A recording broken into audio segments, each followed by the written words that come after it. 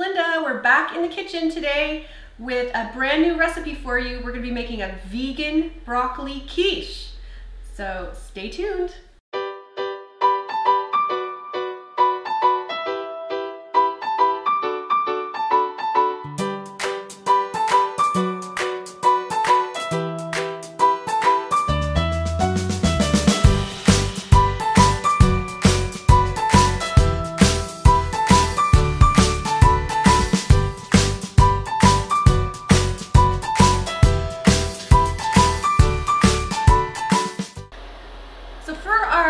Broccoli quiche, we are going to be using our Fromagerie Zengarry garlic and fine herbs cheese.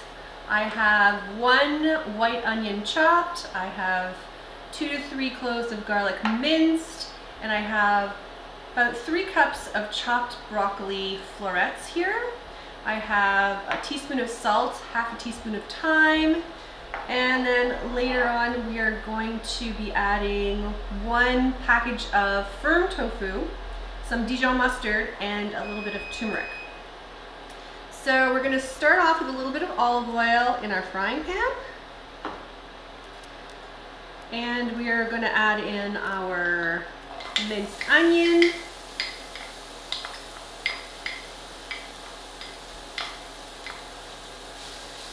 I'm going to saute that onion until it gets translucent.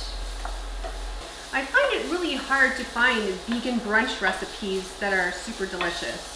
So this is one of my favorites. I've made it several times. People love it. It's great for leftovers. You can take it for lunch the next day. Once our onion is translucent, we're going to add the garlic. I'm going to turn it down a scooch so that the garlic doesn't burn. And then I'm going to add in the broccoli.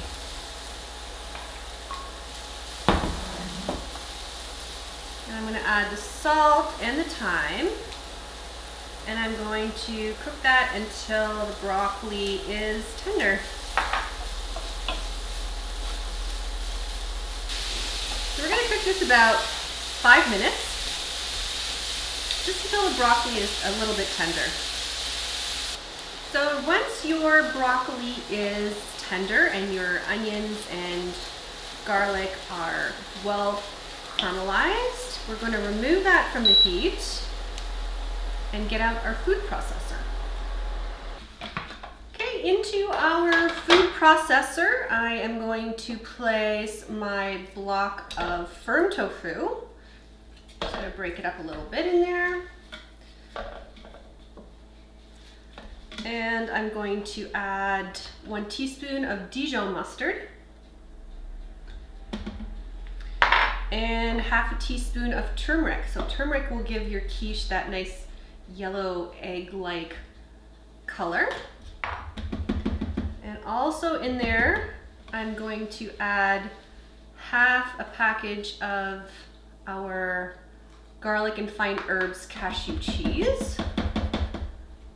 And I'm going to turn that on, let it.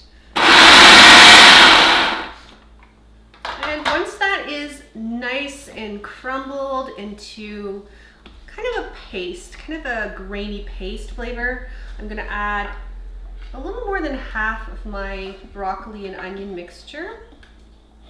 And I'm going to mix that up again. I don't want it to be completely smooth, but I want it to be a little chunky.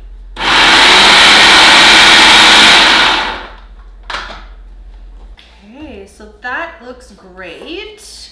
I'm going to add it to the bowl here, and then I'll add in the rest of the broccoli and onions mixture. And then I'm just going to fold that in till it's well combined. I'm going to add some freshly ground pepper.